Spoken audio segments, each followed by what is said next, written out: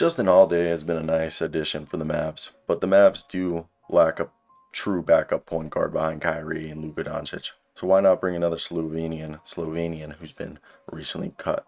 Love my Yugoslavian brothers. My grandfather was born in Skopje, Macedonia in like 1916 and then moved to Belgrade, Serbia, where he's raised. Either way, it's not about me.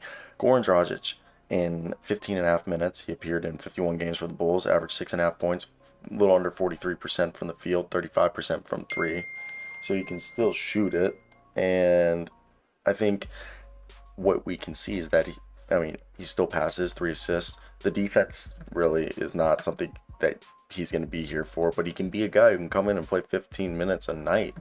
And what we're seeing right here is that the Heat have already came out and said they're not interested, but Goran Dragic has today only. Like, this is the last day he can be signed, March 1st, to a team. And his numbers are impressive, but he's a savvy veteran who could definitely be a good player for a team like the Dallas Mavericks, where he has a chemistry with Luka Doncic.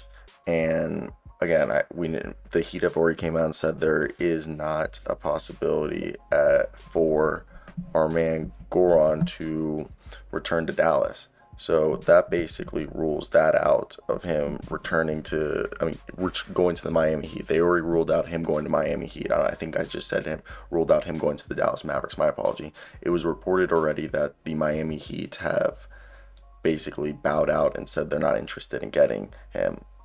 While I think the Mavericks, they have to decide if they can bring in Nerlens Noel and Goran Dragic, that would be amazing. Goran Dragic and Nerlens Noel would be great, because Goran Dragic, 15 minutes a night, he can create his own shots. He can create for others and make plays for a team, especially for a team like Dallas. I think he could really, really be a good addition. And with the Dallas Mavericks, they've got a good starting pair, and behind the Kyrie Luka duo, it's Frank Ntilikina, then McKinley Wright the fourth, and Jaden Hardy are the other two guards. So it may be a bit of a challenge to bring in. You might have to cut somebody, and I don't know who you would cut. But bringing in a guy like Goran Dragic and Nerlens Noel would be amazing. We've talked about it, and we know the Dallas Mavericks are interested.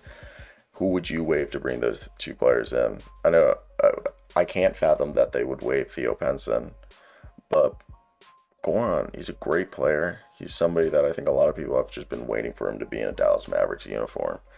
So for me, he's been shooting well from three, 35%. That's above league average. I think he's still capable of playing a few spots, minutes here and there, when a scoring punch, and as a fourth ball handler. And that's not crazy, okay? I think that's reasonable to believe. And that's where I want to hear your guys' thoughts. If you were the Dallas Mavericks, what would you guys do and why? I think it's definitely interesting to see how this all plays out, because this team definitely will benefit from bringing in a guy like Goran. And I think it's interesting, because also the other thing is, it's crazy that John Wall hasn't been signed, and Dragic already has more interest than John Wall. But Nico Harrison could be interested, and Tim Bontemps roasts the idea of Dallas signing, Dennis Schroeder this offseason, and says that Jason Kidd doesn't think Dragic has any juice left in the tank. So the Mavs have, maybe they don't do anything. But I remember that was something that they said in September. So, this could all change rather quickly, 1 minute to the next. That it'll definitely be interesting to see how this all plays out. I do want to hear your guys' thoughts. What do you guys think? Do you think Dragic could be? He was waived February 28th, so you could sign with someone March 1st.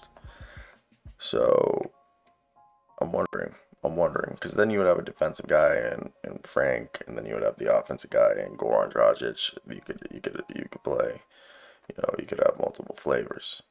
And I mean, that could be something that they're interested in. So let me hear your guys' thoughts down below in the comment section. What would you guys do and why? But that's basically going to be it for me, guys. I hope you guys did enjoy the video. I know it froze, so that'll be hopefully addressed. But besides that, I'm gonna head out. I don't really think I have anything else to say, so that's going to be the video, guys. I hope you guys did enjoy it. Like, comment, subscribe. Bye.